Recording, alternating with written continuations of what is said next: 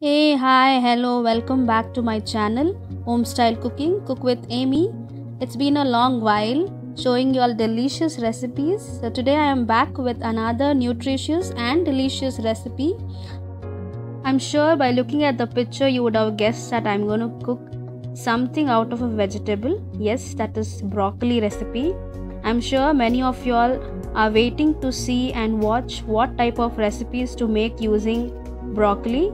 So without wasting much of your time, let's get into the video and see what all we require to prepare the broccoli recipe.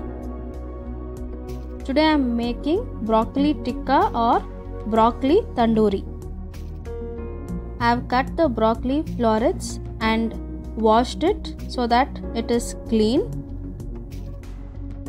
First we need to cook the broccoli, so for that I have added little water to the pan and little salt to it. Once the water starts to boil, you can add the broccoli into it and cook them for just 5 minutes, not more than that, and keep stirring it between. This is like 75% cooked, that is enough. Don't make it too mushy when you are cooking it. So I'm going to take it out from the water and going to place it on the plate for it to cool down, and then I'm going to add those cooked broccoli florets into the cold water so that it cools down as well as it doesn't leave the color.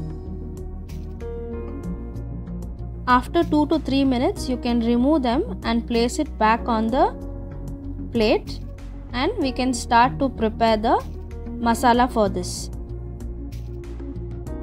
For the masala, I am going to take 1 tablespoon of chili powder, half a tablespoon of coriander powder, half a teaspoon of pepper powder,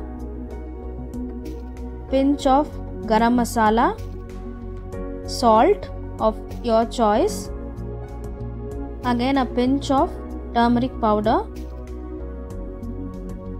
Mix all of these together, adding 1 tablespoon of corn flour and mix it well, and I'm going to add half a cup of curd.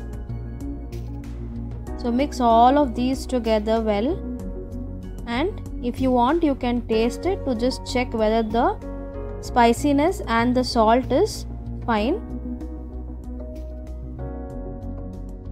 Finally, to give it a nice taste, I'm going to add kasuri methi and mix it again, and now in goes the broccoli florets.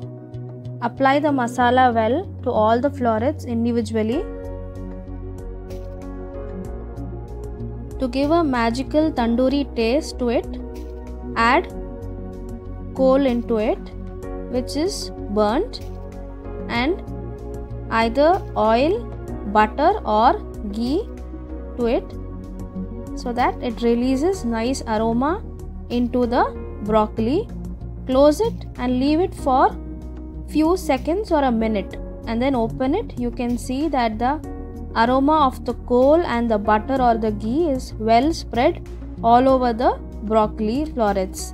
You can remove it and you can start to cook the broccoli. Place the grill pan on the stove, and once it is heated, we can add the broccoli florets one by one to make sure all the broccoli florets are cooked well. Cook both the sides so that you make sure that the broccolis are cooked well, and you can serve it with nice chutney or you can just eat it. At the end, I'm going to add chaat masala which will give it a good taste.